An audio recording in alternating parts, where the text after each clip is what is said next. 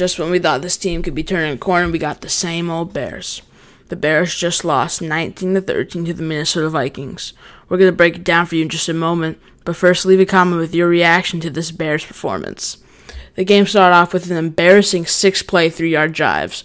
He had negative 11 yards on first down, a screen pass for negative 5 yards, and a sack. It led to a punt, and then after that, the Bears and Vikings traded field goals until late in the second quarter when Kirk Cousins was strip-sacked, giving Chicago great field position. The Bears worked it to a 3rd and 1 and were primed to score at least 3 points on the drive, but instead of running it like they had been the entire game, they took a deep shot to the end zone and Justin threw a pick.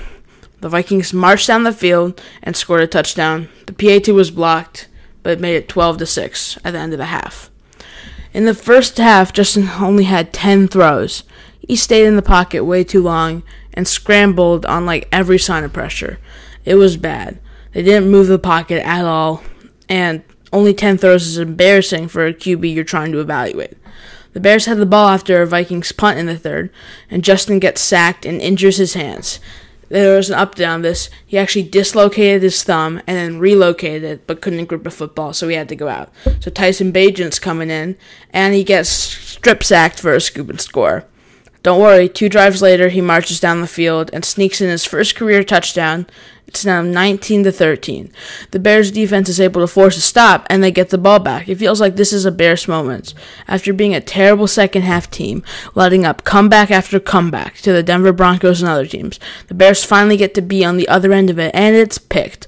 Bagent tried to play hero ball and underthrew a ball so bad that I don't even know. DJ had no chance of getting it. Killed the Bears' chances, and let the Vikes kneel out the clock. It's honestly just so frustrating. The offense finally gets good after the past 2 weeks, and they decided just to abandon everything that was working and go back to 3rd down screens. Like, I don't get how you can have, like, an offensive breakout game, and you can't even stay at there. You got worse, and so much worse. It's 2 steps forward, 4 steps back. I can't anymore. The first time the defense played good, they really only held Minnesota to 6 points because those 2 turnovers don't happen. It's just going to be 6 points because the 12 points is not going to happen. That scoop and score doesn't happen. It can't score 20 points. Not even 13. Since 7 minutes to scoop and score. This Bears team is not good at playing football, period. Ugh!